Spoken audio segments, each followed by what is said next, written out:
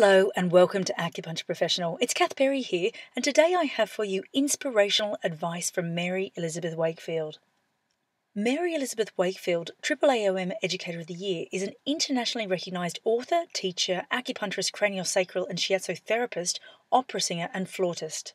She is a creator of innovative treatment protocols and writer for acupuncture periodicals, contributing significantly to raising public awareness of facial acupuncture as a viable, holistic treatment modality.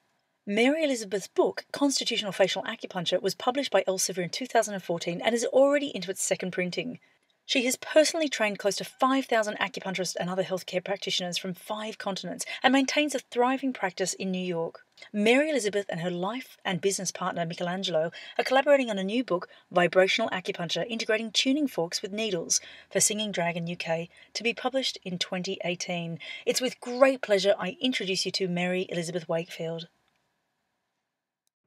Thank you, Kath. It's a great pleasure to be here, and I'm very grateful for Acupuncture Professional and all the wonderful work you're doing. So I'm really proud to be a part of this. Thank you so much. You know, one of the lovely things is I get to speak to so many different practitioners at different stages in their professional journey, and you know, it's always wonderful for other people to hear about what steps that you take in order to become a successful acupuncturist. So, you know, my question for you before we do get started is what actually made you decide to become an acupuncturist? Well, Kath, that is a good question, and it really goes back to my childhood. Growing up in a little town in Michigan, I had horrible allergies as a child, and I was very sick. I grew out of them by the time I was 5, and I always had to be careful of foods. I had to be careful of what I ate. I learned much later that there wasn't a consciousness around that. I didn't know that in that time in that little village in Michigan, and so I started working with and being interested in complementary medicine, not Western medicine, because it wasn't helping me. And at that point in time, and the big journey is this: when I was 13 or 14, my father died suddenly, and went off to the hospital. Everybody thought he was all right, just having indigestion, and he actually died of a massive coronary at age 53. And that was the point, the most important point in my life, when I was asking questions in my grief. Why did he die? What was really going on? Because there was a problem with what we now call Xuli, Xuli, which is the great low of the stomach, and it has to do with stomach heat over time damaging the heart. And at that time, the doctors didn't understand that. I'm not sure if they even do now, but Chinese medicine did. And so I went on my journey searching for different modalities to help me understand what happened and to not render me, what can I say, helpless in that situation. And so I went and searched for, I studied shiatsu, I studied massage, I studied craniosacral therapy, polarity therapy, you name it. And when I was in Japan many years later, I was treated by some amazing Japanese acupuncturists, and very gently and very powerfully. And I promised when New York State became licensed, I would also add that to my knowledge. And in doing that, I knew I would find an answer. And I did. So I think a lot of us make decisions when we're younger. Something happens, and we decide that we're going to look into that and find out what that was.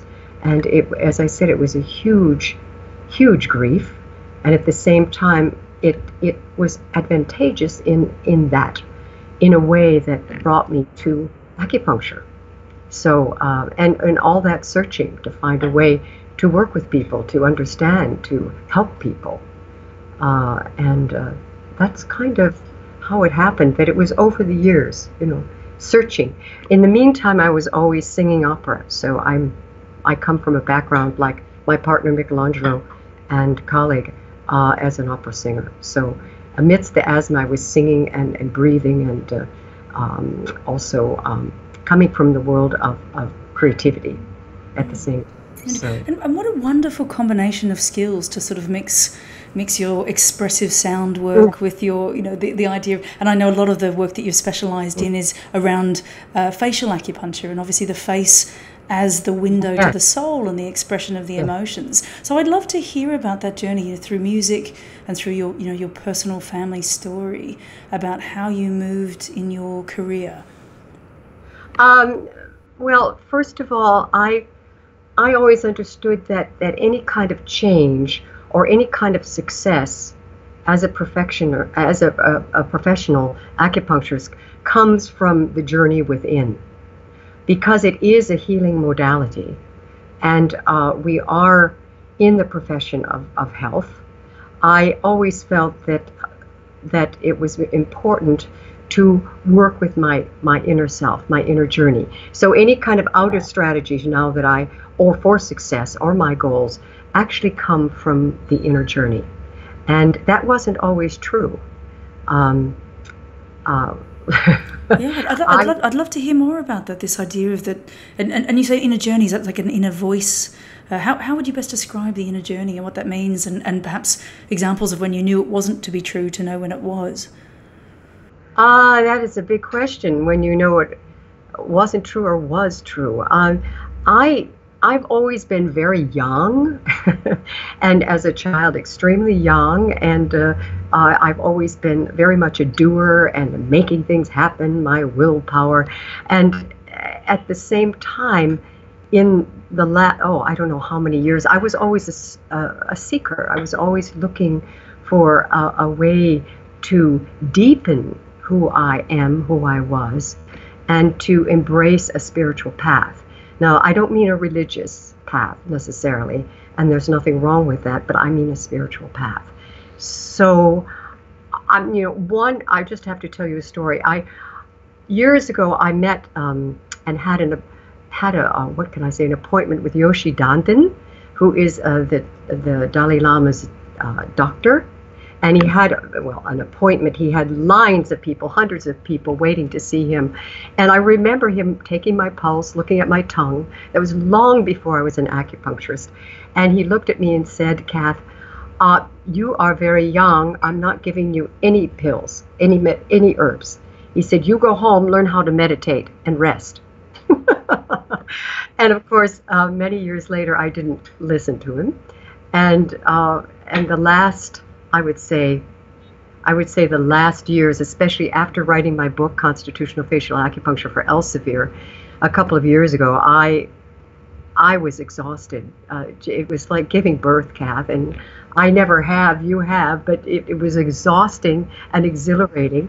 And I realized I needed to look into a way to be more inner, to meditate. And I have been following that path for many years, but I really seriously decided to look into rest, meditation, stillness, calmness, and make that my first thing I did every day, no matter where I am. It's interesting. One of the things we've focused on more recently is the health of the practitioner, and it's looking at that there's a higher rate of burnout among clinicians all over the world. From Western medicine, but of course what we're seeing now is acupuncturists in private practice are starting to understand that burnout is a realistic issue. And it sounds like you really hit a wall at that period, and looking back, what would be your advice if you were to see an acupuncturist, in a similar... was burned out. That's a good thing. I would recommend that they start to find a way to meditate or be still. And I'm going to talk more about other things that I've done with that. But meditation, I decided to join a group of people, a community that I'd known 30 years before, and I had not done any spiritual work with them in a long time. And I reached out and I went to a seminar, and I have been part of this community now for a while. And they support the whole idea of resting, of meditating, discipline. I think that acupuncturists who are burned out need to do quite a few things, and I'm one of them. I have been one of them. One of the things is to have a place where you can be still, whether it is in nature or mindful walking, qigong, I would say meditation, deep breathing exercises, yoga, some place where they can go within, and I would say nature is one of the best places. When I meditate, I try to do that in nature, but it's very difficult in New York City, but I do find a park or some trees. But I would say it's very important to learn how to nourish one's yin. And I would say even more than that, to embody the yin, because that supports the yang, and that's really the center in the core. And I think that it's very important to find a place where people can be still, to rest, to be quiet, to make something very important like meditation or whatever touches them deeply, to learn how to nourish that yin or embody that yin in a way that I do. In fact, this morning before I talked to you, I did my meditation, I did my chanting, I chant with it, and then I did my qigong and I did my kundalini yoga. Wonderful. And one of the lovely things, Mary Elizabeth, is that I know, from your bio, that you've taught over 4,500 practitioners all over the world. What sort of things are you seeing? That gives you a wonderful bird's eye view of the profession. What's your opinion about how the profession is evolving, and perhaps strategies that practitioners need, in order to continue to make the profession grow and thrive? Well, I think the strategy, you're looking at this as a whole. The strategies are important, but one of the things I find in my teaching is that place to go within is very important. Obviously, we have the yang, but to go within, as far as that is concerned, I've seen people in my seminars just recently go through transformative changes with working with the face and the whole body. It's always constitutional. I've seen them actually shift and change in a very profound, transformative way. And in that place, they start to realize that they need to take care of themselves, to really take care of their body and their energy and who they are. And I emphasize that. In our 2-year gold standard, which is coming up at Northwestern Health Sciences and University in Minnesota this October, the people are together 2 years, and what you see there, working with the body, mind, spirit, the somatic, alchemical, and vibrational level, you see that people are going through profound letting go of things that they realize they don't need anymore, detaching from things. I have a woman who is a caretaker and felt that she couldn't come back because she had to take care of everybody, and then she got ill. And she realized that she needed to take care of herself and ask for help. Now that's a big one when you're a caretaker. And as professionals, we tend to have a bit of a caretaker mentality. We are caring for our patients, we're caring for our students when we're teaching. At the same time, we need to take care of ourselves. So she realized that, arranged everything, let go of it, and she's actually going to come and finish the last class. And I think the strategy, another strategy, is to find ways to take care of one's body and soul, to be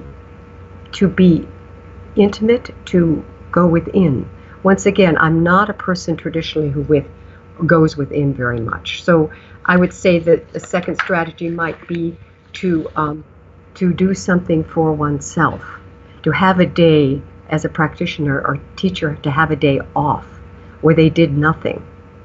I think that it's very hard just to do nothing, even if it's just a walk, mindful walking, just or just resting or lying down, or sitting in a woods or sitting in nature. Don't you agree? I think it's very hard. Everybody's doing. And it's interesting you say that, because we recently conducted a large survey of acupuncturists, and I aggregated all the responses, and one of the things which recurred as a theme was that people were feeling anxious about their practices not being busy enough. So there were sort of all these different elements which all sort of wove together. One of them was that they felt they wanted more patience. They felt that other professionals were encroaching on the turf of acupuncture.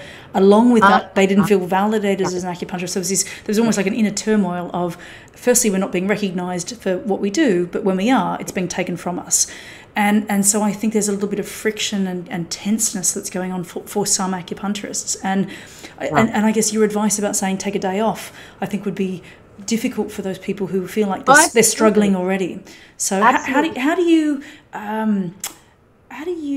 integrate or weave those two conflicts together? One of the things I do, here I go with going within again, and I will address that, is that I always, one of my vows or one of my promises to myself is that I always want to embody and embrace compassion, loving kindness, and forgiveness for myself and other people. And I mean that in a way of being compassionate and trusting that with the self, and kindness to the self, and trusting that maybe all things always shift. There's a problem with trust. We constantly are out.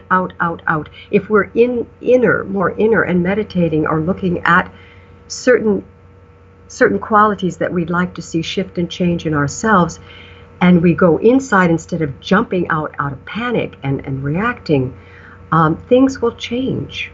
You will get better ideas. You'll think of a way to reach out which doesn't have to do with the fear of competition, the fear that the others are taking away their patience. It isn't about the other. It is about ourselves. So I was going to, have you had personal experience with that? Have you had a struggle, a professional struggle that you could share with us around when this strategy served you best? Well,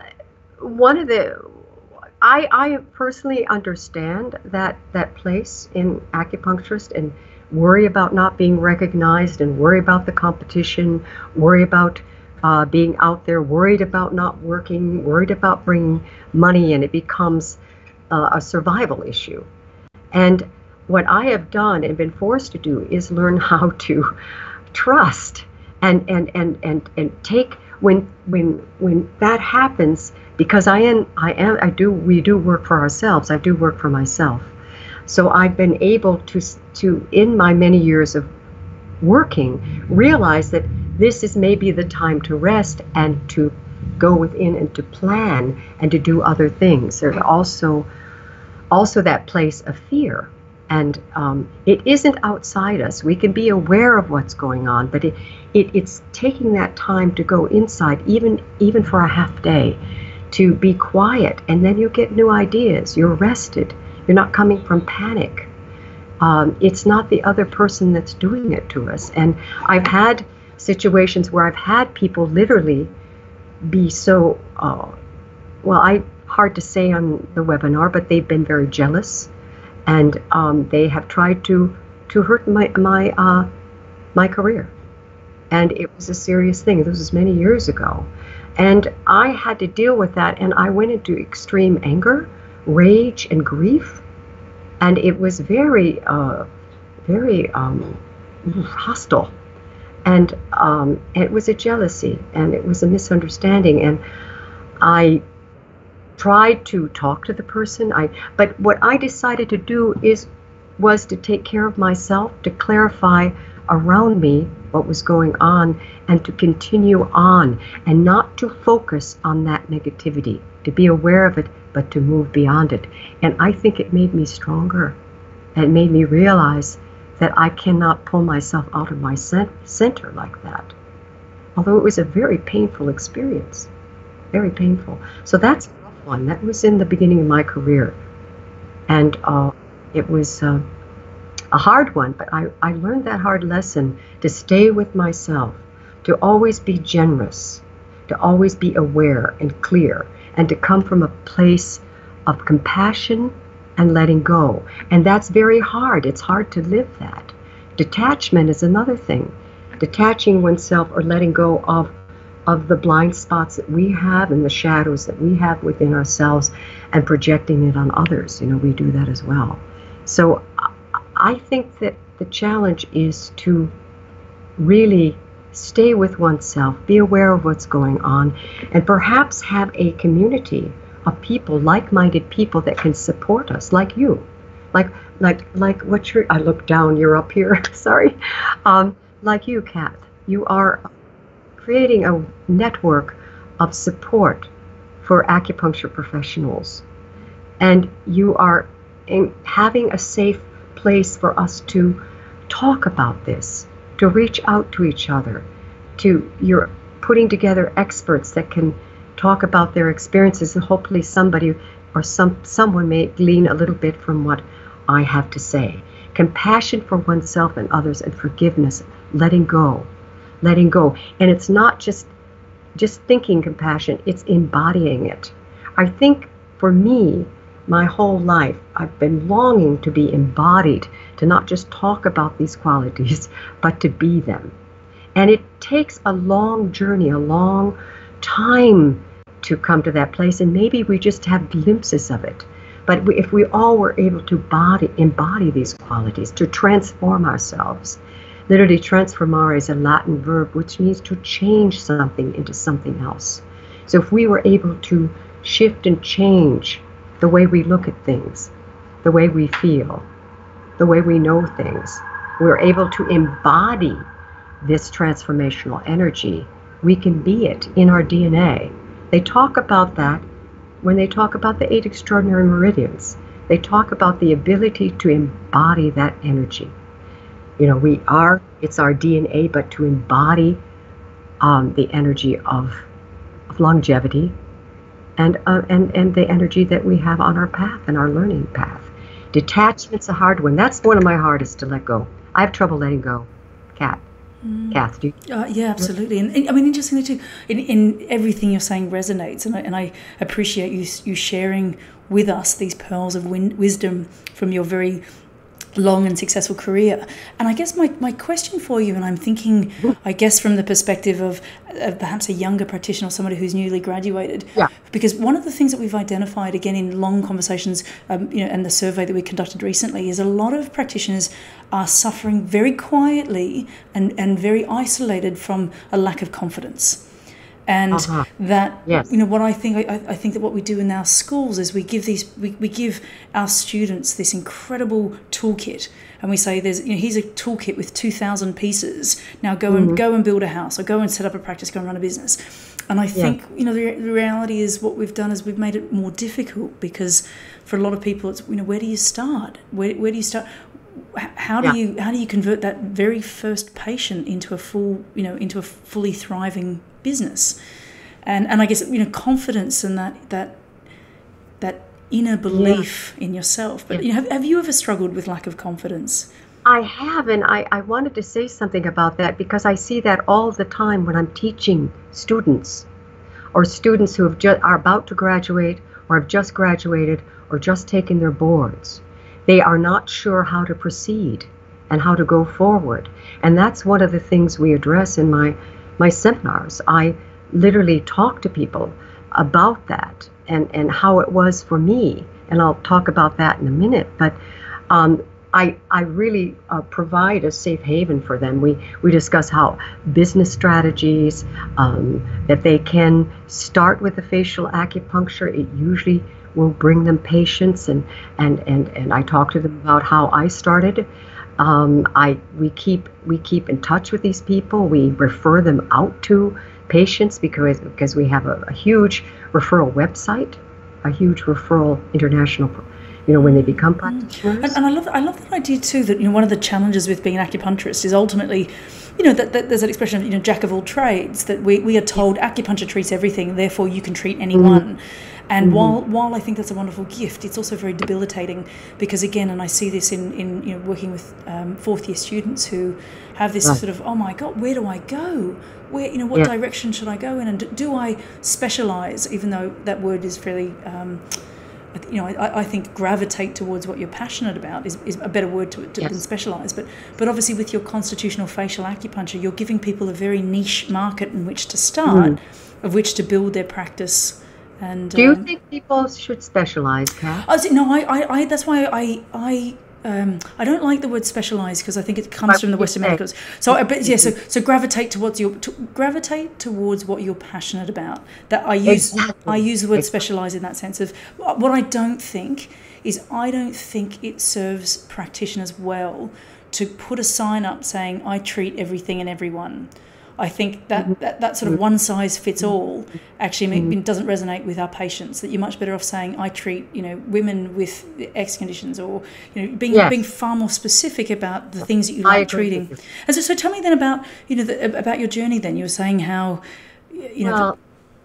I just wanted to say that I also suffered from lack of confidence. But you said the word passion, ka-ching. That is the word, being excited about it, being passionate, and being passionate about what they would like to do and what they gravitate toward. And I think that makes a huge difference, because my passion and love for what I was doing, the facial acupuncture and acupuncture, far overrode any lack of self-confidence. I immediately decided, okay, I converted all of my massage patients. Some of them left. I had massage patients into acupuncture patients. I did integrate. I still do. But I don't give full massage. It's too exhausting, and there are other people who do that. But I integrate certain treatments with it. But I decided that because I was a performer all my life, and my face was always forward and singing, and people wanted to look good in front of the public. But more than that, I knew that it housed all the emotions of the face, the shen, the spirit. So I immediately changed. I immediately converted my patients and started to work, and the minute I got licensed, do acupuncture. And then I said, because I love to teach, I am going to teach. Now that took a lot of what we call in New York chutzpah, which means a lot of. So what I did is said, where do I want to go? And I decided that where are the most acupuncturists, and where would it be nice to also be outside of New York City? So I targeted California. So I went, I just called them up and sent them an email and a letter, and I said, I would like to teach at your school. And I ended up being sponsored by a woman who found me in Oakland, and then ACTCM and the AISMC Berkeley, then Santa Barbara when it was there. And I just jumped in because it was like the fool in the tarot deck. I was standing, do you know the fool that stands on the ridge of the mountain and doesn't even look down, just jumps off. So I jumped off, and everything shifted. Because of that love of the medicine and because of the passion. That is the word. And am I correct in thinking that because you gave yourself the quiet time to listen to the inner voice, to know what that calling was, that perhaps practitioners that are struggling right now might just have too much noise going on in their head, that they need to take some time out to really tap into who they are, so that they have that calling? Would that be a fair... Yeah. Kath, at that time, I wasn't listening to much. I was not doing my meditation every day. I just followed my passion at that time. I think that, yes, the noise, the passion overrode everything, to be honest with you. Brutal honesty, it was passion and love of what I do. But I think that, yes, it would help people to quiet the noise. But if you're not loving what you're doing, if you're not passionate about it, and when you speak with people, you don't express your excitement and explain what you're doing, and I think that is an issue. That is a problem. I think self-confidence shifts as we really acknowledge what really gives us joy and passion and excitement, and which really is, as you said, gravitate. I think it's even... Gravitate is good, but even more so, what we just are pulled, you're right, pulled toward. And so I think that everybody, I agree with you, should look into what really, really, really makes them sing, what makes them joyful, what makes them grateful. Um, I think that's an inner thing, and I think it probably be best to take mindful walking or yoga or to meditate or all of the above, qigong, and get within, to go within. But the problem is that worry. I mean, the whole idea of compassion and taking care of oneself, how not to how to be gentle with yourself. That's a hard one too, and it is one of the things I really, really, really feel strongly about is helping young acupuncturists when they get out of school or they're about to graduate. We talk to them constantly. We recommend them for to patients. People email us. We recommend them right away. We constantly answer their questions on the email. We try to support them, and I talk to people all the time, giving them ideas how to start. How just out there. What excites you? I mean, Kath, tell me what excited you.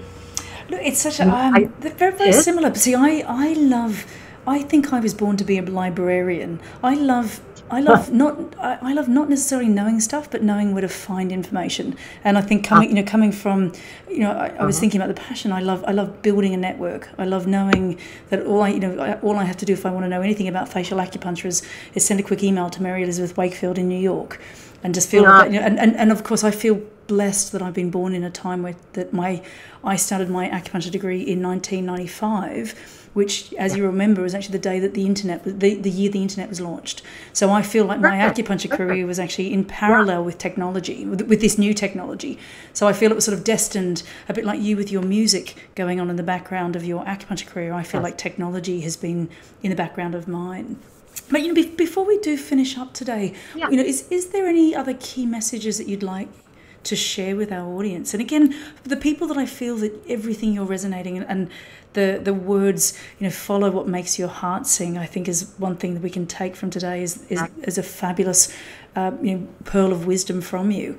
But what would be your advice to people, the people that are watching today that feel they're watching this webinar because they're in that funk of just can't quite, just feeling, a lot of students feel like they've been sold a dud. They're incredibly in debt. They've got it's a qualification which is half recognised, and it's what's your pep talk to the acupuncture profession? Well, the pep talk. A lot of students are graduating from acupuncture school and going on for doctorate, and the schools in the United States have a lot of doctoral programs, and they're excellent.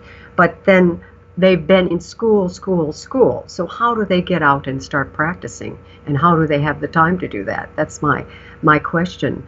I think that there's so much education going on that people haven't gotten their feet wet out in the world and practicing and teaching or seeing patients or whatever they're doing.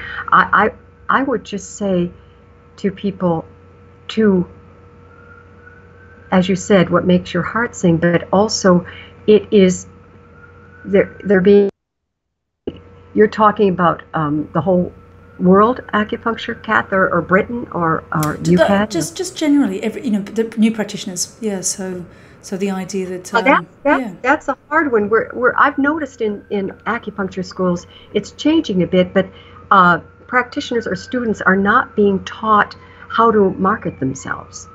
There are books out there, but the chiropractors I noticed in the United States learn that right from the get-go, and they never have trouble asking for what they're worth or money or understanding how to get patients, how to keep patients.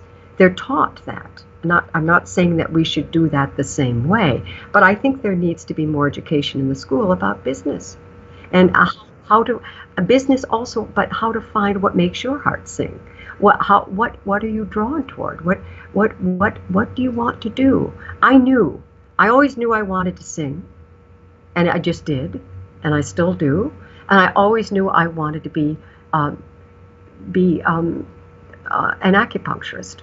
I always knew that I wanted to teach and have patients, and I always wanted to work with the face, with the Shen, with the spirit. I knew that. I work with other things too, tendinomuscular issues, etc.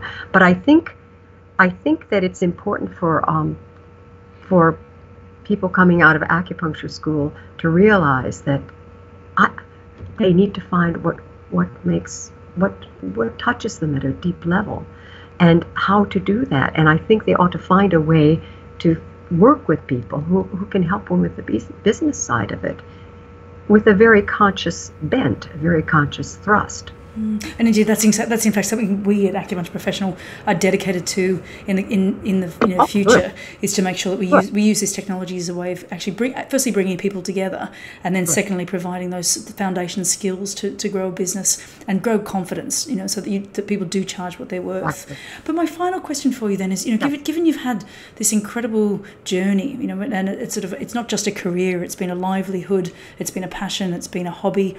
All of the things you've done. What's next? Yeah, and what's next on the horizon for you? What have you got your sights on? The question. Michelangelo and I are writing a book. It'll come out in 2018. A new one on a new topic. It's called Vibrational Acupuncture, Integrating Tuning Forks with Needles. In other words, we're integrating sound and everything that pulls us together with the music, sound, and the history of music and sound for healing will be in the book, based on Chinese medicine and other historic cultures. And so that's exciting. Singing Dragon is publishing that in the UK, and we signed the contract, and it's coming out in 2018. Vibrational Acupuncture. So wonderful, and what a wonderful celebration of everything you do. It sounds. I mean, what it does, it sounds like it's the perfect. As you say, it's sort of like the perfect celebration of everything that you love. So, in fact, you are following your own advice in following your passion, and doing what makes you sing, and then obviously sharing that with the world is to make sure that you take it bigger and beyond. So, look, thank you so much, Mary Elizabeth Wakefield. Is there anything else? Of course.